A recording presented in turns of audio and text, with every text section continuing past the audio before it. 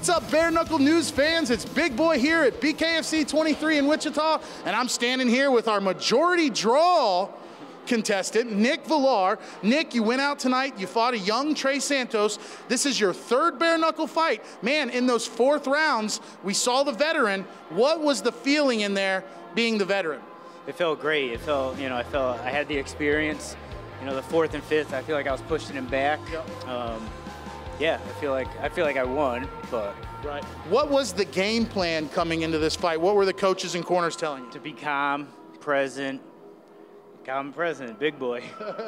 So what we did with Nick is Nick didn't have a corner at the last second, so I cornered Nick in this fight, and we utilized the open scoring. So during the rounds, I was telling Nick what the score was and what rounds we won. Nick, in any way, was that beneficial for you? Yeah, it was very beneficial. So telling you those scores? Yeah, I knew where I was at, so felt like I was winning, But. So there was a 5-round fight, went the distance, you got the draw. Are you coming back to try to come and get a win? Are you looking for that rematch maybe? Yeah, I'd love to get the rematch, but I'm definitely coming back either way, so. Nice. Any sponsors, friends, or fans you'd like to thank? I'd like to thank you, Big Boy, Zach Colmus, CNC Management, and yeah, my friends and family, I love you, and yeah. That's it. Folks, you heard it from our man tonight here at BKFC 23. He didn't get the win, but he got the 5-round draw.